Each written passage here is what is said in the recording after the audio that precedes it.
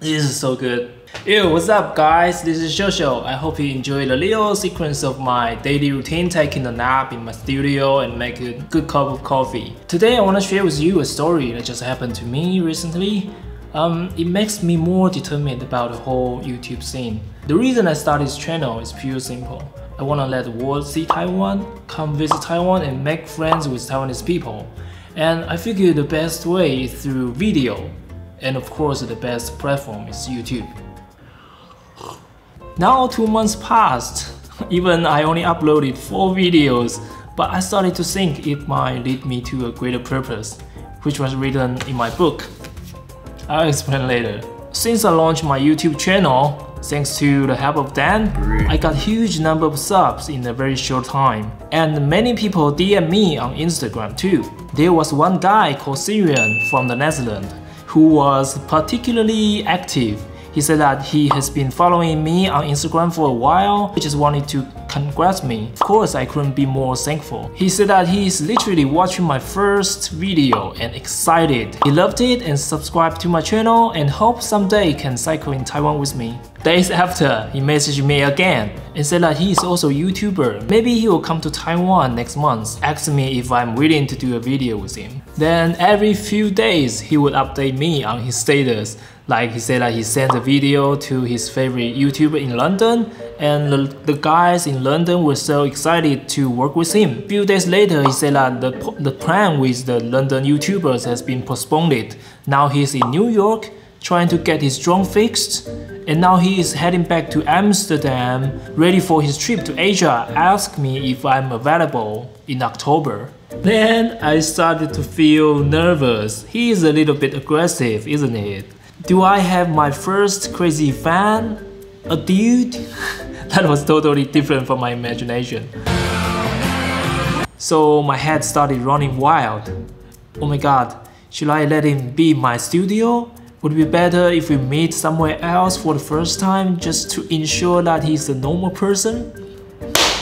Then it occurred to me, he said that he is also a YouTuber. Why don't I just go watch his videos to see what kind of person he is?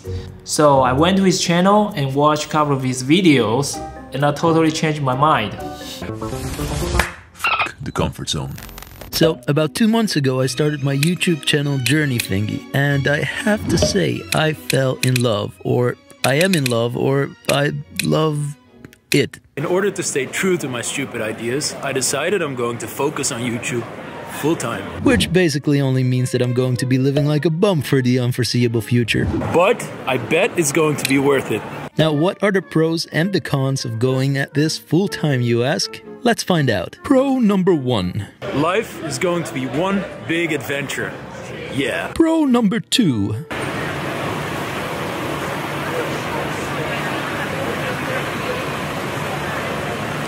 That's about it. Con number 1. Now, let's say I meet the girl of my dreams and we fall madly in love. We write each other's names in the sand, we call each other silly nicknames, and we have a favorite Netflix show that we watch together. And then, it's finally time to go and meet her parents for the first time. Excited as I am, I turn up to the house in my shiniest outfit. We have laughs and eat good food, and then her parents ask me, "So, what do you do for a living?" And then I have to say I'm a full-time YouTuber, which basically means I'm unemployed. That's a con. He's such a funny guy. But what his videos really caught my attention is that he always did some stupid challenges. Syrian stupid ideas.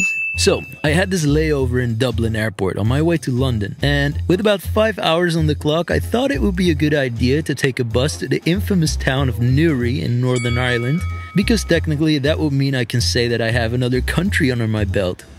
It was a stupid idea. Syrian stupid ideas. Now, since I'm flying out tomorrow, I thought, why not pull an all-nighter? I mean, they call it the city that never sleeps. However, that can be quite a challenge in New York. You have to think about safety and comfort, and about not getting arrested. Sweet dreams, everybody. Now, it actually feels quite weird to film yourself while falling asleep, but I managed to catch myself actually drifting away. Oh, look at those handlebars.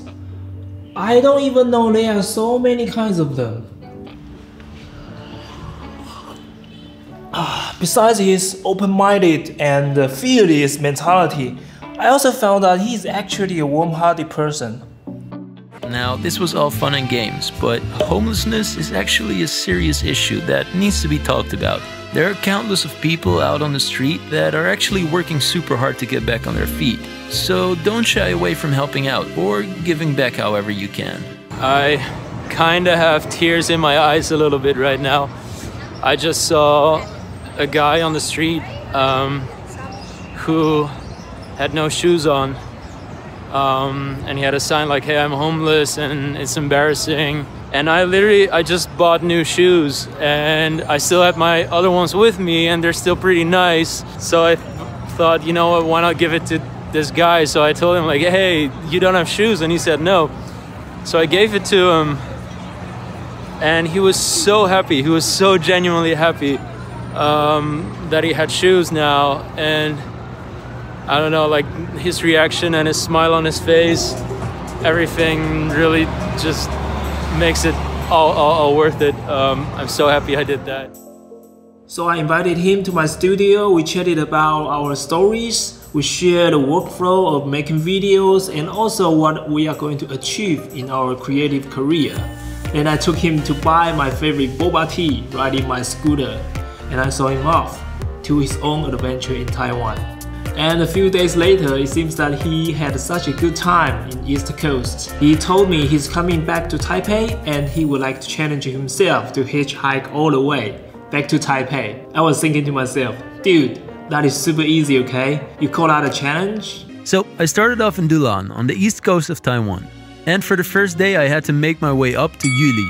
Let's get to that main road and see how long it will take to get to Yuli. Now, it could have just been luck, but I got picked up within a couple of minutes of starting. Hello. So these guys just took a huge stretch out of their way to bring me further to my goal, meaning I'm already halfway there. And then... What? That's like 1 minute, literally 1 minute. And yes, they also went out of their way again to drop me exactly where I needed to be. Bye-bye. Man, these people, I'm speechless. And then, right away, I got picked up again. Again, they went way further than they needed to go and even made sure I could use the toilet there. If I'm lucky, I'm just gonna get one single ride all the way to Taipei. And that's exactly what happened. Told you. In the meantime, one major publishing group, Commonwealth Magazine, wants to cover my story. They plan to send one photographer to take photos of me riding uphill. I figured it would be fun if Cyrion could join us. So I invited him and he said yes. It was a beautiful day. We had such a good time.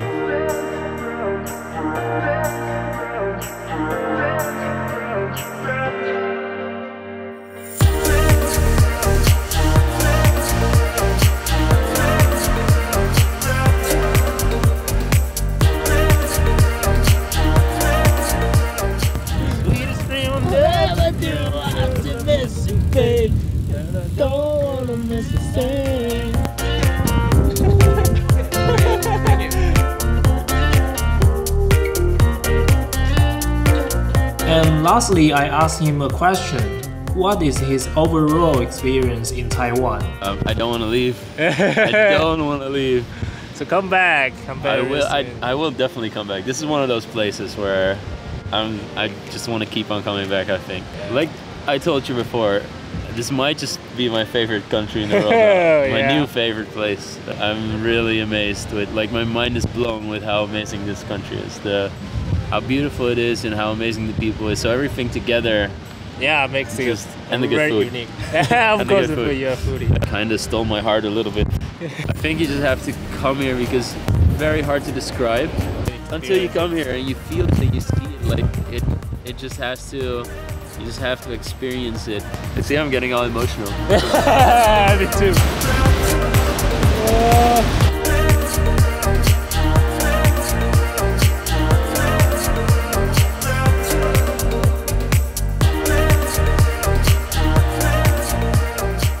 And the day when we said goodbye to each other, it got a little bit emotional because Even we only hang out for a very short period of time, we feel that we already good friends and have known each other for a long time. I truly believe that we will meet again and do some more collaborations. And when we're thinking about what brought us together, the answer is the videos we uploaded on YouTube. It reminds me the question I asked Dan Mace when I drove him to the airport. Why did he choose me as one of his seaters? So it was an easy choice because the video that you made really just showcased the kind of person that you were, which is, like I said to you yesterday, really just aligns itself with the kinds of people that I want to create these videos with. You know, it's planting a seed is about growing deeper roots, and I don't want to just go to a place because it's beautiful and make a beautiful video and move on. I want to plant seeds together with people, create deeper roots, and hopefully branch into something that has a longer lasting conversation. That's it. Just like I said, his videos always can find him some like-minded individuals. I believe Cyrion and I are one of them. We all share the same dream. We hope that all humankind will be more connected in the future. So, if you have your own dream or vision, if you desire to find or even create your own tribe to achieve that, now it's better than ever. All you need to do is to take out your mobile phone, talk to it, and upload it on the internet, and keep doing it. Simple as that. But I'm not the only one. I hope someday you join us, and the world will leave us one. I hope you join us. Nice. Found this, the badge with the national flag. We got this one. Yeah.